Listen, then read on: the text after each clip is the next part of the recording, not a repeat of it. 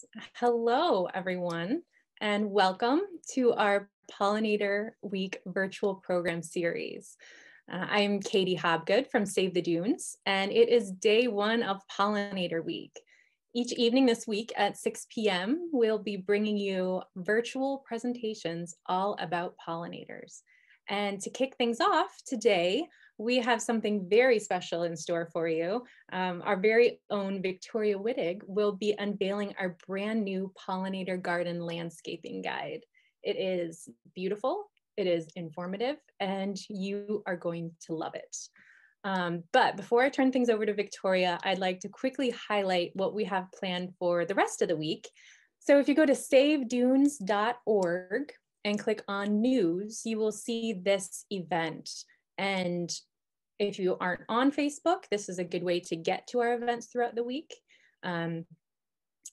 So as I mentioned today, we are doing the unveiling of our wonderful guide. And then the rest of the week, some of our expert advisory committee members will be bringing the guide to life. So talking about how to incorporate pollinator habitat into your own garden, learning about some of the work that's happening to better understand some of the pollinators in our region. We're going to talk about art and culture and how that relates to pollinators. And then Friday, we'll wrap things up with a look at some broader work that's happening in pollinator conservation and how you can be a part of helping that work progress as well. So one thing I'd like to point out here at the bottom, you can sign up to receive a digital copy of our pollinator guide that we are going to be talking about today as soon as it is released. This will make sure that you receive your guide as soon as possible. I would definitely be remiss if I did not give a huge thank you to NIPSCO and NiSource Charitable Foundation for sponsoring our Pollinator Week virtual program series. They are a wonderful partner, and be sure to turn in on Friday when they will be one of our presenters for that presentation.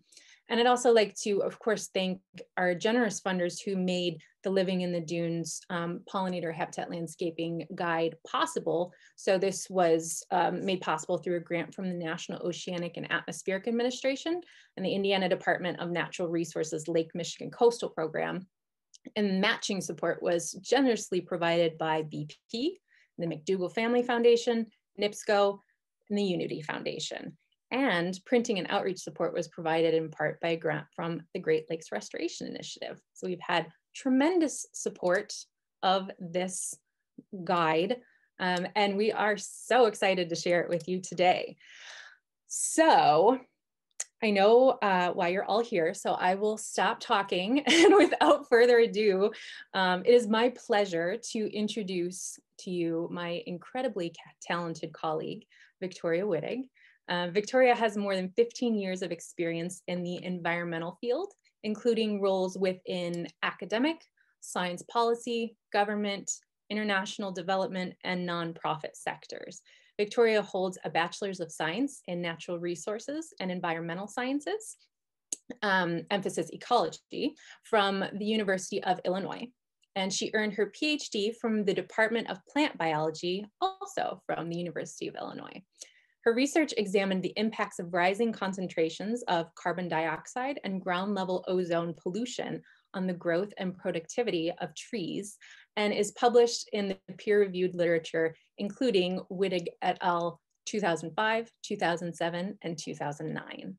Victoria has a passion for biodiversity preservation, and through her work endeavors to connect people to the incredible diversity of life all around them. Victoria grew up in the dunes and is often found searching for crinoid fossils on the beach, identifying native butterflies, figuring out how to put more native plants in her garden, or relaxing at home with Cosmo, her wonderfully intelligent cat. So, Victoria, take it away.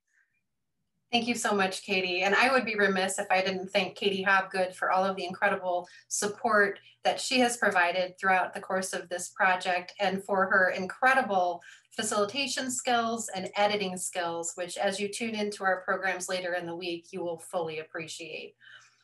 Before we unveil this Pollinator Garden Landscaping Guide, I want to take the opportunity to highlight some of the incredible experts that are behind the scenes making it happen.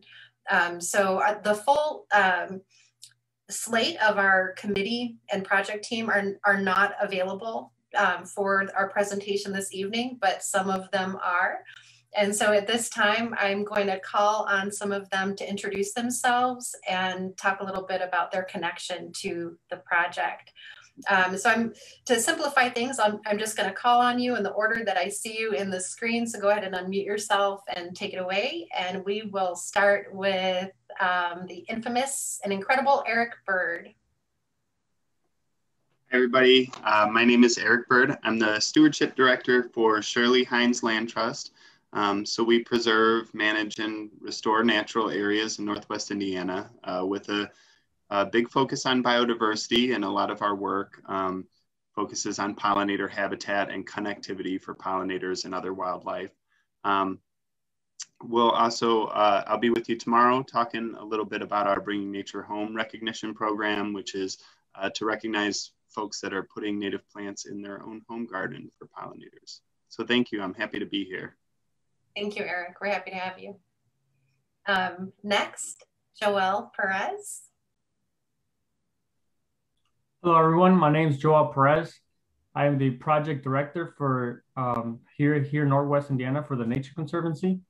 Most of the sites for my office are dune and soil sites. So it's a pleasure for me to work on a guide like this.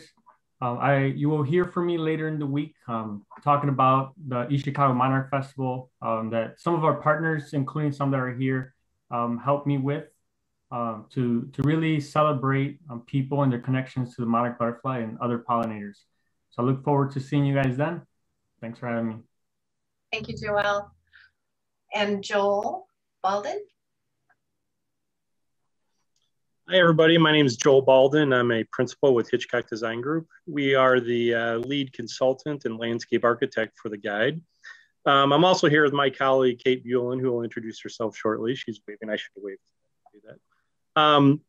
It was an honor working on this. I wish I personally could take a lot of credit, but I'm not. I helped facilitate a lot of things, but everyone on these screens are experts and did a great job. And just, it was a pleasure working on this. You'll also notice that this is volume 2. Volume 1 was Living in the Dunes, a homeowner's guide to landscaping in the Dunes community. If you haven't seen that, please go to Save the Dunes website or look around. I don't know if there's copies anywhere anymore in the area, but that was an outstanding guide as well. As an award-winning guide. We won a lot of awards for that particular project, and I anticipate we will again for this one. And hopefully down the road, volume 3 and volume 4 will come around. So thanks again, and that's it. Thank you, Joel, and thank you for lending us Kate Buellin, who has been my partner in crime on a lot of the behind the scenes work on the guide. So Kate, please introduce yourself. Hi, I'm Kate Buellin. I'm a junior associate for Hitchcock Design Group. Unfortunately, I wasn't able to help out with the original guide, but I have been honored to help a lot with the current guide, doing a lot with graphics and editing, and a lot of the side with Victoria going over species and input and everything. So it's been a lot of fun, and I'm super excited for this to roll out. Couldn't have done it without you, Kate. And next we have Desi Robertson. Hi, I'm Desi Robertson. I'm the research coordinator for the Great Lakes Research and Education Center, which is a program hosted by the Indiana Dunes National Park. And I am an entomologist, and I'm involved in a number of research projects involving pollinators. And I'm also involved with the partnership that we'll be speaking about on Friday with the Great Lakes Restoration Initiative to restore pollinator habitat in the region. And then also on Wednesday, I'll be talking about some of that native bee research and other pollinator research going on at Indiana Dunes National Park and some of our other parks in the Great Lakes. I'm really, really excited about this guide. It's just been so much fun working on it, and it's beautiful. I can't wait for everyone to see it. Thank you, Desi. Thank you for all of your bee expertise. Yes. Next, we have Carl Ackerman. And hopefully his— Hi, thanks everybody. My name's Carl Ackerman.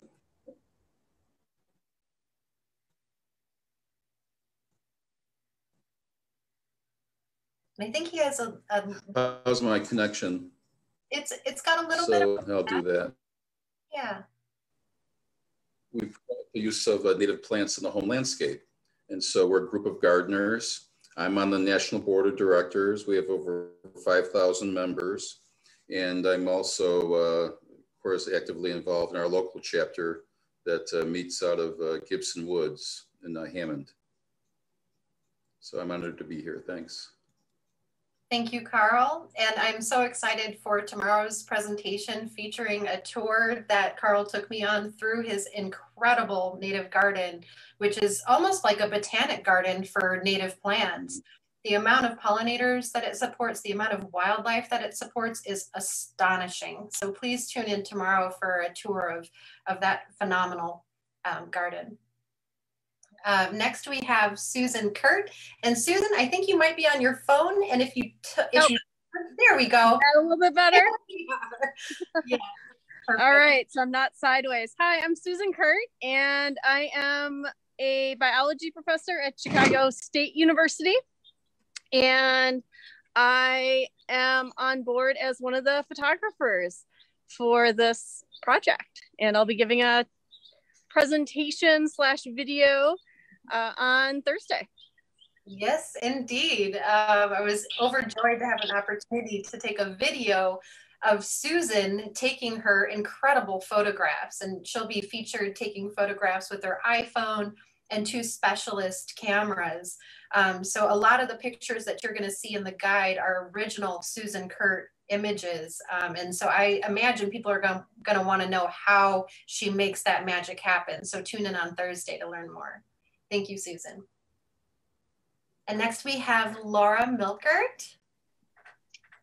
Hi, everyone. I'm Laura Milkert. I'm with the Field Museum and our Keller Science Action Center. I'm our Conservation Ecology Manager, and it's been a real pleasure to be a part of this project. And I can't wait to see this resource go out into the world. We have a whole monarch and pollinator conservation initiative focused oftentimes in the Calumet region, and we're really working towards a Calumet National Heritage Area. And I can't think of a, more nationally significant story than some of the rich biodiversity that we have in the Calumet region. And this guide, I think, is a piece of telling that story. So again, it's been a pleasure to be a part of this project, and looking forward to more pollinator efforts. Thank you, Laura. And next we have Nathaniel Pella. Yeah, I came on with the Hitchcock Design Group team as an environmental consultant. I am a botanist amongst other things, but in title especially. And did an incredible job bringing the pollinators and plants to life for us with extensive research and information.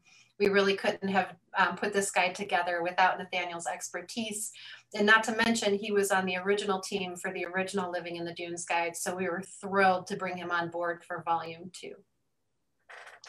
And so I think that wraps our introductions of those on the Zoom and Facebook Live today. So I want to make sure that I'm pulling up the right screen, and we're off. So thank you again for tuning in for something that has been in the works for 3 years, believe it or not. Living in the Dunes, a homeowner's guide to pollinator garden landscaping in Indiana's coastal communities. This is volume 2 of a series that we're hoping results in many more volumes to come, but are overjoyed to not only showcase the incredible photography, which you're seeing here on the cover is a Susan Kurt original of a red-spotted butterfly on a coneflower, and so much more within this guide. If you would like more information, feel free to reach out reach out to me, Victoria at savedunes.org.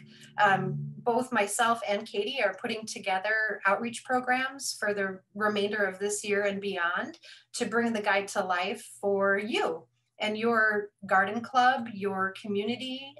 We really want the guide to be something user-friendly and celebrated as much as possible across the region. So several folks that were not able to join us today are highlighted here on our acknowledgements page. And so just to give you an overview before I get too much further into it, I'm just going to go page by page through this incredibly gorgeous guide to help illustrate some of the features, the information, and hopefully captivate you with the incredible possibilities that a native garden holds for our pollinators. So I wanted to mention Laura Henderson, who's a naturalist and monitor of butterflies in the region, also a member of the Indiana Native Plant Society. And Laura is the person I can credit with taking me out to see my first Baltimore checker spot. And we followed that checker spot and found its host plant, the turtle head, and we're even more thrilled to find a whole batch of eggs that had recently been laid. Also, I wanted to highlight Brianne Lowe from the USDA's Natural Resource Conservation Service, who's also part of the committee and has provided a lot of input and content, particularly around the rusty-patched bumblebee and the European honeybee. Steve Sass, who's with Indiana Nature. Some of you that are on Facebook might be familiar with the Indiana Nature Group. It's incredibly popular, wonderful community of native plant and pollinator enthusiasts. And we were thrilled to have Steve a part of this committee and lend his expertise. He specifically highlighted some common misconceptions that are had about pollinators and, trying to demystify what those misconceptions are. Also, Ron Trigg, the former director of Shirley Hines Land Trust, a frequent contributor to their newsletters, but he's also an incredible naturalist and photographer. And I'm thrilled that his photographs are featured throughout this guide. So along with Susan Kurt, Ron Trigg has really helped to bring the guide to life with their photographs. And there were other photographic contributions, one from Jeffrey Belth, who's the author of Butterflies of Indiana, and also from one of Laura Milkert's colleagues, John Balaban. And we're just so thankful for their contributions. With regard to our project team, Gina Altieri and Betsy Serdar from Phoenix 7 Marketing are the brains behind the graphic design and the incredibly beautiful layout of the guide. Betsy, Kate, and I have been hard at work day after day on this for weeks and weeks on end. And I'm just so overjoyed and impressed by the skills that this team has brought to the project. Barb Spies-Labus was also a member of our project team, and shortly you're going to see her original illustrations that bring native pollinator gardens to life through the seasons. And again, I wanted to highlight that this whole project was made possible by a whole assortment of funders.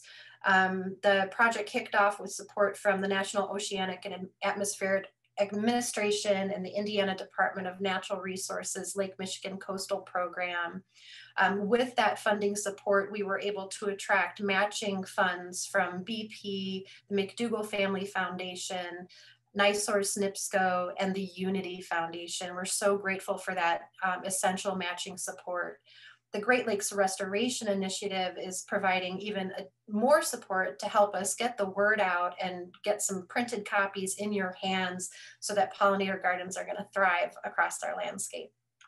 So with all of that said, I think I want to bring your attention to an author who has inspired me and a lot of native gardeners that I know, a lot of conservationists that I know, and really kind of captures the spirit of the guide.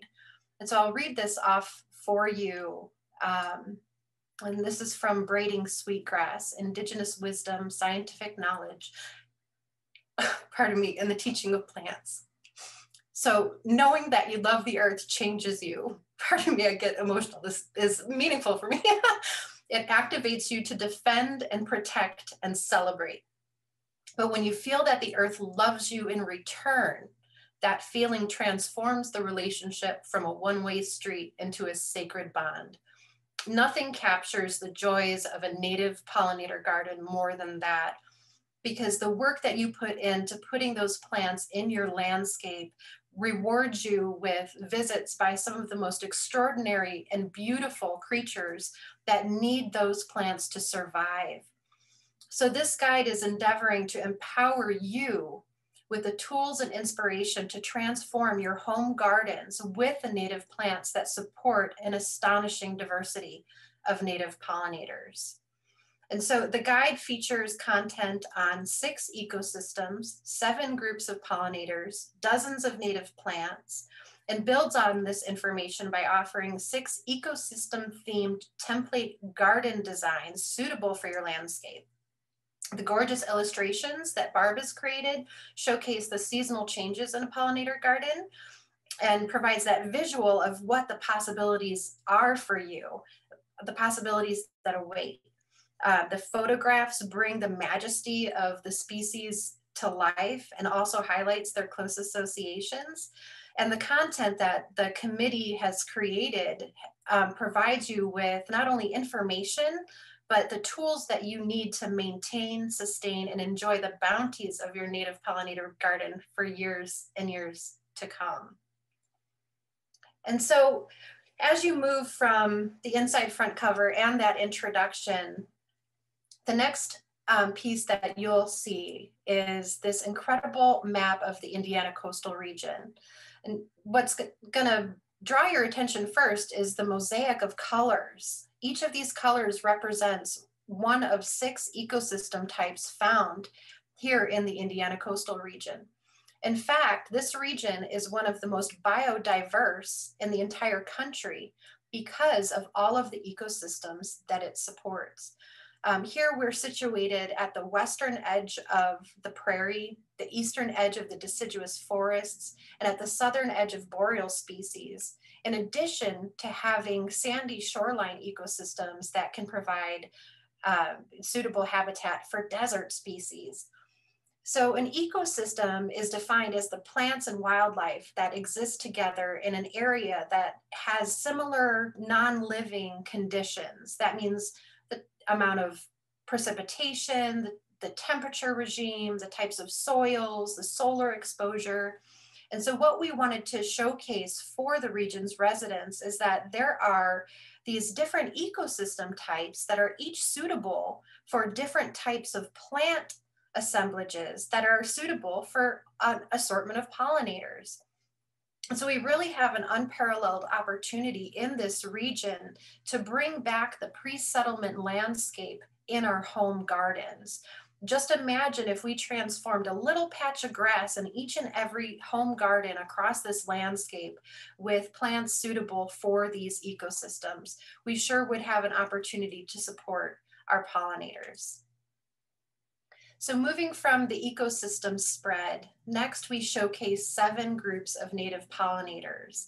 And our intention here was to provide the most stunning images we could find to make it irresistible for you to put a native plant in your garden and invite these native pollinators to visit those plants. Here, what we're starting out with are 5 groups of native bees. Native bees, that might be a foreign topic to a lot of people because most of us are only familiar with the honeybee. It's actually not a native bee, it's a European bee species, and it's used to help pollinate agricultural crops. These agricultural crops being pollinated by honeybees have led to honeybees being naturalized in our natural areas where they can potentially outcompete our native bees. And our native bees are much more efficient at pollinating our native plants than a non-native bee would be. They've evolved through the ages to visit and forage for pollen and pollinate as they're collecting all of our native flowers. And they're so incredibly cute. Working on this guide, one of the greatest joys for me was learning about the bees. So for example, the bumblebees, these are the big bumblers that sort of hover through your garden on tiny little wings that it's extraordinary to realize can support their big furry bodies. And they bumble around and they pollinate, and they actually can do a buzz pollination. They're the only native bee group that forms colonies. So you think of the honeybee and the honeybee hive. Our bumblebees are the colony forming species. These other bees are solitary, the mining bees, the sweat bees, the leafcutter bees, the mason bees, and they each have these fascinating ecological niches. They nest in the ground, they nest in the cavities of hollow plants or logs, and they carry their pollen on different parts of their body. So for me, it was such a revelation to realize that not all bees pack the pollen on their hind legs. And actually it's a combination of nectar and pollen that this bumblebee is then going to use in its nest to feed its babies. Well, the leafcutter bees, which have these mouth parts that actually cut leaves, they physically cut leaves and line their nest, they collect the pollen on their abdomen. And then of course we have the mason bees, the absolutely adorable little guys that look like they rolled out of bed and didn't brush their hair and went out into the world anyway. These guys are incredibly cute, so charismatic once you understand what you're looking at. And they're actually in a lot of trouble right now. They need native plants and nesting habits in our landscapes to survive. So if that wasn't enough, what about the butterflies? Of course, the monarch butterfly is one of the most recognizable and celebrated butterflies in the region, across the country and beyond. They're gorgeous. They have this incredible long distance migration, up to 3,000 miles spanning 3 countries.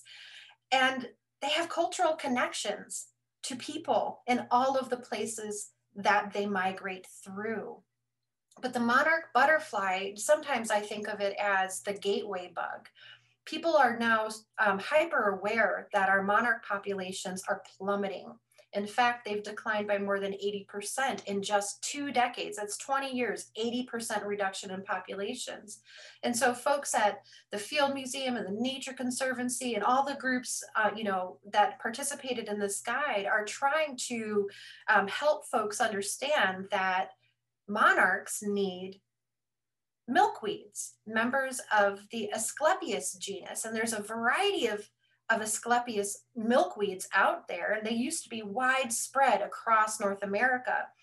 But habitat conversion for agriculture and development has essentially eliminated milkweed from such large swaths of the landscape that the monarch butterflies, caterpillars, don't have any food to eat.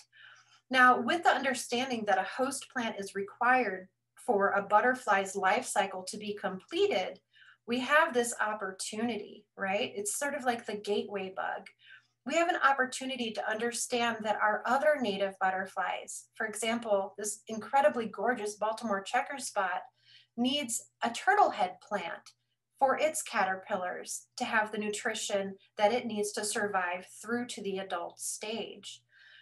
There are so many butterflies, and oh my goodness, one of the hardest jobs for me was to select the butterflies that we would feature in this guide. Only 6, how can you only feature 6? So I squeezed in a viceroy down here, which is, has co-evolved to mimic the coloration and patterns of the monarch, which if you didn't know, the reason why the caterpillars need that milkweed is because it offers the protection from predation by birds. The milkweeds have a chemical inside that is really disgusting. It's really untasty and horrible for birds. So if a bird eats one monarch caterpillar or one monarch adult butterfly, that's it, never again. And so that's a form of protection, right? And so the viceroy, although it doesn't eat the milkweeds, when we protect the monarch, its populations have some more potential to thrive in our landscapes too. The eastern tiger swallowtail is another. It has host plants in our in our forests. So tulip trees and black cherries, native trees, that's where the tiger swallowtail will lay its eggs. The spice bush swallowtail, you guessed it, spice bush is its host plant, but it's also able to lay its eggs on sassafras. So that eastern tiger swallowtail and the spice bush swallowtail highlight something different. It's more of a generalist strategy where the caterpillars can eat a number of different plants, whereas for the monarch butterfly, they need milkweeds, right? A great spangled fritillary, as with all the fritillaries, of which there are numerous and beautiful varieties, need violets, those lovely, charming little flowers that pop up in your garden in the springtime, and more, and it goes on and on. And so here, you know, we're showcasing 2 of the 7 groups of pollinators, and within each of these flags, we have some information that will help you to understand what it is they need, what it is they're doing, and what kind of plants will support their life cycles. Moving along, once you have an affinity for butterflies, you are nearly ready to jump off the ledge and fall in love with the moths. My goodness, the native moths that we have in the region are not only stunning, they're pollinators, and they too need our native plants. And so a Virginia Chetnuka, when the committee recommended that we feature this guy in the guide, I thought, well, look, it has these, you know, dull black wings. And they're like, no, when you see it, the head is this metallic blue, its body is this metallic, it's stunning. Well, I guarantee you they were right. Susan Kurt and I were out in Crestmore Prairie, one of Shirley Hine Land Trust's nature preserves just last week. And there were so many Virginia Chetnukas, and they are gorgeous when they spread their wings and you see that metallic blue. But we have others, the Pandora Sphinx. You know, it has a host plant in the Virginia Creeper. What a beautiful moth. I mean, the coloration, the patterns are breathtaking. Or what about the chickweed geometer with the feather antennae, this lovely pink blush line and border. And then of course, what some gardeners refer to as the hummingbird moths. Who knew that moths would develop a flight pattern and nectaring habit that resembles the hummingbird? So sometimes, you know, gardeners will say, oh my gosh, I had this incredible insect. It looked like a miniature hummingbird. It was a moth. These are daytime species, and they're going to be found in your native garden, nectaring on your pollinator plants. And then of course, we have the ruby-throated hummingbird. Now this is the only pollinating bird in the region, and it's prized. So featuring plants like cardinal flower or red columbine guarantees that you're going to have hummingbirds visit your garden. So those of you that are active with your hummingbird feeders and whatnot, you know, you could put in a couple of native plants and not have to change that feeder, and you're going to have hummingbirds. And that nutrition from those native plants is what their metabolism is actually designed for. So they will appreciate you for it. And so I hope I'm drawing you into the love of pollinators that I have and that our committee and project team have. But it does get better. The more you learn, the more incredible it becomes. Beetles are actually incredibly effective pollinators. Now, they're not out to actually pollinate a plant. They're on these flowers foraging for pollen for food. And so if you put goldenrod in your garden, you're guaranteed to have a goldenrod soldier beetle. You put Asclepias species or milkweeds in your garden, you're going to have the large milkweed bug. You're also potentially going to find this extraordinary beetle. Yes, that's a beetle and not a bee. The hairy flower beetle. It's a bee mimic. Who knew that a beetle could be so cute? And not to mention the cuteness of flies. Did I ever think I was going to say a fly was cute? Probably not 10 years ago, but today, yes, the great bee fly is adorable. Look how furry its little body is. Or look at the hoverfly with the patterns and coloration of the bees. My goodness, it's just an extraordinarily gorgeous species when you see it up close. And then dun, dun, dun, oh no, the wasps, those problematic stingers, oh dear. Well, guess what?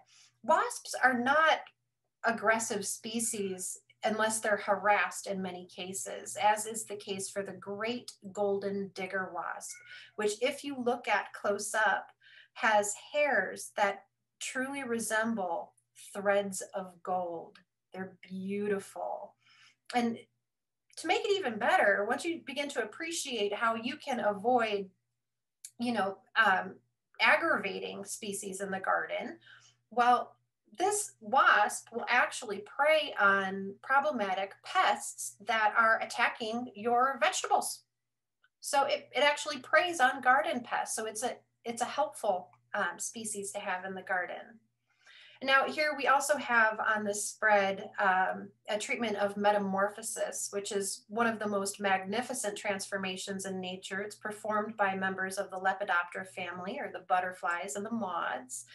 And this transformation is often only possible with a specific host plant, like this monarch caterpillar feasting on a milkweed leaf. All right, and so here you can start to understand this transformative process that is linked directly to host plants for caterpillar food, and then nectar plants for the adults to get the nutrition they need to fly around, find a mate, and start the cycle anew. We've also got some wonderful content to help illuminate where pollinators live. Sometimes that's a bit of a mystery. So with this guide, you'll start to learn more and appreciate where in your garden you can find pollinator habitat.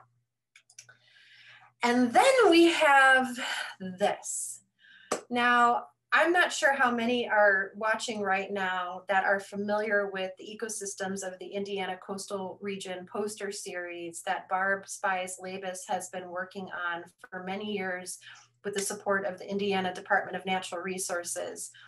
I could not believe my luck when Barb agreed to join our project team to create 4 original illustrations that showcase the majesty of the changes that a garden goes through during the seasons. Not just the changes in the plants, but what's happening with the pollinators in each season. What are they doing? Are they nectaring? Are they caterpillars and feeding? Are they nesting? And then of course, featuring you, bringing the garden, back home for you so that you understand that you are also a member of this garden, which is actually habitat that you're creating to nurture these pollinators year after year. And so here in spring, we see the bounty of spring ephemerals and caterpillars emerging to eat the violet leaf. This is a fritillary caterpillar. Of course, here's one of our large bumblers heading for our Virginia bluebell, our serviceberry, redbud, a tulip tree, a cherry tree, the Dutchman's breeches, red columbine. We have anemones and lupins. Oh, I'm so in love with these illustrations. I can't even begin to tell you. I'm trying to tell you now, I guess. But anyhow, here we have summertime, which is when pollinators are in full swing. And Barb has showcased how a milkweed plant supports the full life cycle of the monarch, where you see the adult butterfly ovipositing or laying an egg on the underside of a leaf. Eventually, the caterpillar emerges from that egg and starts to crunch and munch on those milkweed leaves. Then it will transform into a chrysalis and the cycle completes. We have some native bees foraging on St. John's wort and coreopsis. We have fritillary nectaring on liatris, lots of coneflowers in full bloom. There's Joe Pye weed here in the background, which is a bonanza for pollinators and will also bring out your goldfinches. Of course, here we have the incredible tiger swallowtail, one of the largest butterflies in the region, a joy to behold. Again, laying its eggs on trees like the tulip tree or the black cherry, but is a frequent visitor to pollinator gardens. Spiderwort and penstemon. Some of you will know your penstemon is just about done blooming right now. We've got geraniums back here and baptisia, indigos. Then we move into fall. And here, I hope you're starting to understand that a pollinator garden is full of life in every season. And if you have the information you need, you can actually provide plants from early spring through late fall to support pollinators for the entirety of their life cycle. And so in the fall, sometimes people are like, what do I plant in the fall? And the go-tos are goldenrods and asters. Absolutely. Those are a winner. Here we have the goldenrods and we have the asters, which will be exploding at about the same time the monarda is going out of bloom. And these guys are really wonderful when the monarchs are migrating across the lake, heading down to their overwintering sites, and they need that boost of pollen to support their journey. So here we have, you know, that essential role of our goldenrods and our asters. But did you also know that virgin spower clematis, it's a native clematis. So, you know, any gardener knows that clematis is a gorgeous vine with many different colors and patterns, and it's just gorgeous. But we have a native clematis and it blooms in the fall, and it is a magnet for pollinators.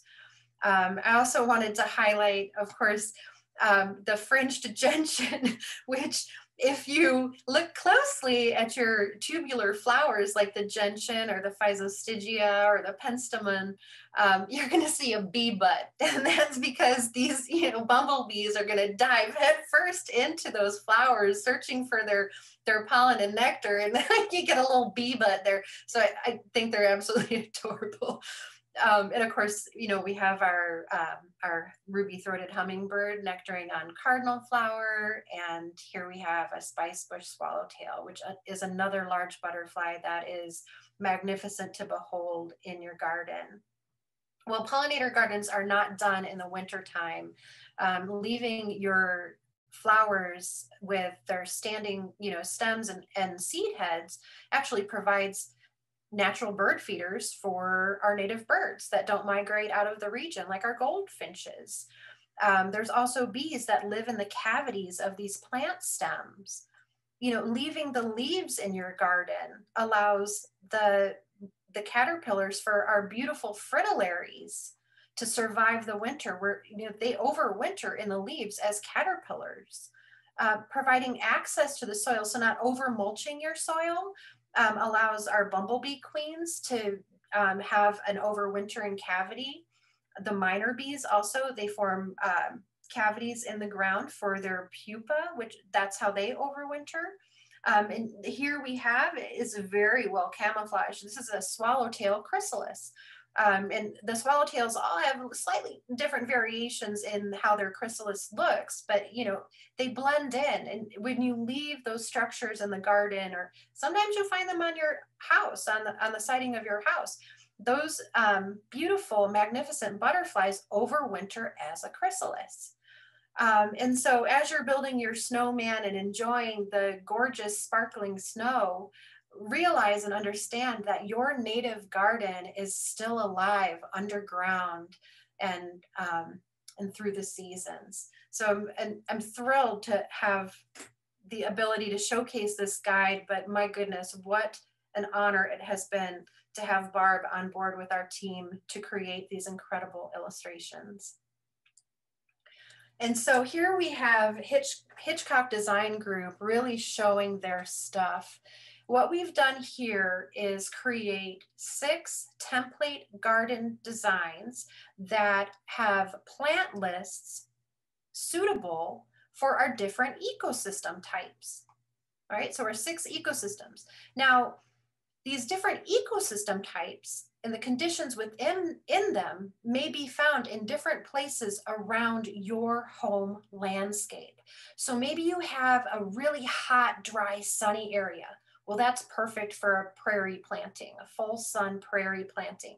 And so here we have some options for you to consider of some plants to include in that planting. And if those don't work for you, we've provided you with a backup list of alternatives. And that goes for each and every ecosystem type. And boy, did Hitchcock hit this one out of the park. I'm so thrilled with how this has turned out. Not only is it beautiful, it's so informative, and it connects back to the fact that the Indiana coastal region is incredibly diverse. And when we think about what we're putting in the landscape, we're actually creating connectivity to our natural areas, like the national park or the state park or Shirley Hines Land Trust, incredible nature preserves. And we're all working so hard to protect. Well, you can protect them too by creating, you know, an assemblage of plants in your own landscape. Whew. And so I could almost be done, but I'm not. So here we have our list of native plants for you to consider. And this list was cultivated by our committee. We had a couple of priorities. One, we wanted to make sure that there were options for native plants that support pollinators throughout the growing season. So from early spring to late fall. And so our plant list is organized by bloom time with these handy graphics that Hitchcock designed for us. Kate did an amazing job with that. I'm so happy with how that turned out. And so we, you know, feature these incredibly beautiful images of the native plants, provide you with a connection to the ecosystem, pollinator host plant connections, what pollinators really enjoy them, and some tips. And so, you know, Dutchman's breeches, Virginia bluebells, bloodroot, trilliums, violets in the spring, columbine, geraniums, lupins. Moving into the summer, the coreopsis, the indigos, the anemones, my gosh. And as you're, you know, looking at this, you're probably like, oh, look, I've got more information here. So what is pollination? What is it that we're actually talking about? We're talking about a plant being able to complete its life cycle. So right now we're really trying to drive home the point of, you know, how you can support pollinators. But guess what? When you support the pollinators, you're also supporting the native plants that need them to complete their life cycle. So our natural areas in the Indiana coastal region or anywhere else on Earth would not be diverse without the native pollination that's going on by these hardworking and incredibly charismatic species that we hope you want to bring into your garden. Here we've got a feature on common misconceptions about pollinators, including some information about wasps and why not to be afraid. Here's more of our plants as you move through bloom time. Hopefully you're starting to realize that we've also done some very hard work finding images of each and every plant that showcases how pollinators are interacting with them. So a lot of times they're nectaring or foraging for pollen. You know, you might have a longhorn bee that just came out of its nap in the late afternoon. They actually take naps in these Physostygia obedient plants. It's awfully cute to know that bees take naps. We also, you know, have our black-eyed Susans, our Joe Pye weeds, cardinal flowers, bee balms, Heliopsis, goldenrods, but also wanted to highlight a couple of other issues. So, you know, habitat loss is driving widespread reductions in pollinator populations, but so is climate change, and so are pesticides. And so the Carner blue butterfly is an iconic species for our region because lupins are an iconic flower in our region. And due to some changes in rainfall, spring temperatures, we no longer have Carner blues in the Indiana coastal region. It's known as being locally extirpated. So it's not extinct. It's still around in neighboring states, but we don't have it here anymore because its requirements for lupin combined with the impacts from climate change have pushed it out. Well, that is a possibility for one of our bumblebees, the rusty patch bumblebee. So what we're hoping that you do is realize that this, you know, the perils facing pollinators are real and happening. And the tools that you have in this guide hopefully inspire you, make it irresistible. But even just one native plant can make a difference in a landscape. In a pot, on a balcony, native plants have the potential to help these pollinators overcome the impacts of climate change, building resilience to the biodiversity in our region. One other really fascinating subject that came up during the production of this guide was the fact that fireflies are actually associated with milkweed plants, just like the monarch butterfly, just like the large milkweed beetle. Fireflies, as it turns out, or what science is discovering, this is very new science, but in all of the observations being made about milkweed, scientists have started to realize that fireflies, which are actually a beetle, poorly named fly, fire beetle, but they fly. Anyhow, they are actually drawing out the chemicals from milkweed to derive the same types of predator protections that monarchs are. So our fireflies also rely on native plants to an extent, and they're so sensitive to pesticides that you can almost see like an invisible wall in your yard compared to potentially neighboring property where pesticides are used heavily. You'll see fireflies light up in your yard and not in theirs because pesticides are so deadly to these sensitive creatures. And who wouldn't want to keep fireflies around? I certainly am captivated even today. It fills me with wonder every time I see them flashing. And so the guide starts to wrap up with some of the later blooming species and their pollinator connections. There's that gentian with the bumblebee butt that Barb recreated in our fall illustration. We've also provided a selection of native trees, shrubs, and that native clematis.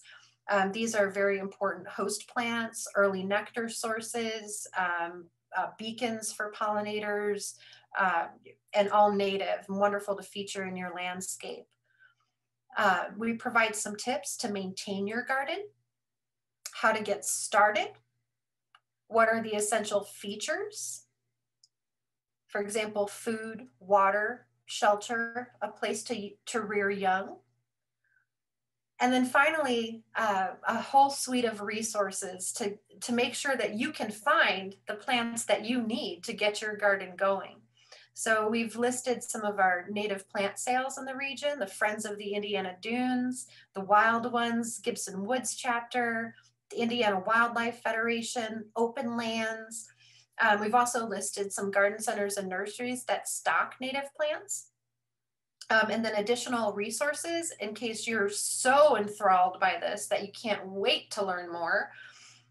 We have native garden certification and award opportunities so you can recognize all of your hard work, get a sign and have that posted in your garden and help spread the word with your neighbors. We've got a cultivated list of resources that we would recommend you read for more information. For example, the infamous Doug Tallamy and his books are really driving a lot of the effort nationwide and the awareness about native garden, the potential of native gardens. And then of course, Save the Dunes, you know, our Living in the Dunes guides. We hope this one will be as much of a hit as the original one, because if it is, wow, do we have the potential to turn the tide for our pollinators. And so again, I wanted to thank everybody who helped make this possible, including all the staff at Save the Dunes, our advisory committee, our project team, our generous funders, and of course, all of you. So with that, Katie, I think I'm running short on time, but wanted to turn it back over in case we had any questions crop up in our Facebook chat. Thank you so much, Victoria. What did I tell you? That was amazing. I'm absolutely in love with this guide. We don't have any questions currently on our Facebook live event. For anybody who's watching, either on the live event or after, please feel free to comment a question, and I'm likely not going to get to it right now, but we will definitely follow up with you to make sure that we fulfill all of your pollinator needs. Yes, thank you, Katie. And so if we don't have any questions, now is a really great time to bring back up our schedule of pollinator programs for the rest of the week. We've got more in store. We're actually bringing the guide to life with videos tours and presentations by some of our incredible project team and committee members. So.